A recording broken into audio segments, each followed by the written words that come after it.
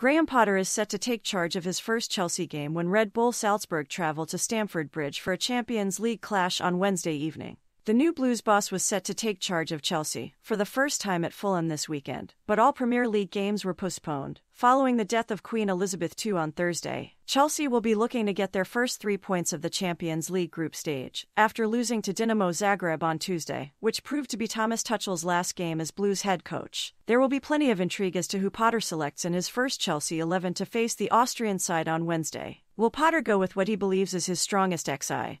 Or will he have Sunday's huge clash against Liverpool in mind? Potter's first major selection decision comes between the sticks. Kepa Arrizabalaga started against Zagreb, with Tuchel saying it was important for Mendy to take a breath, and that he had problems with his patella tendon, only making him fit enough for the bench. The 47-year-old favors a three-at-the-back system, likely consisting of Wesley Fofana, Thiago Silva and Kalidou Koulibaly. Potter will also be able to select former Brighton man Marc Cucurella again, with Reece James on the other flank. Jorginho and Mateo Kovacic could make up Potter's first Chelsea midfield, while he has plenty of options in the 3 attacking positions. Kai Havertz and Christian Pulisic will be hoping for starts, but Mason Mount, Pierre-Emerick Aubameyang and Raheem Sterling may be preferred. Potter's possible first Chelsea 11: Mendy, Fofana, Silva, Koulibaly, James, Jorginho, Kovacic, Cucurella, Mount, Aubameyang, Sterling. Please don't forget to subscribe and like this video.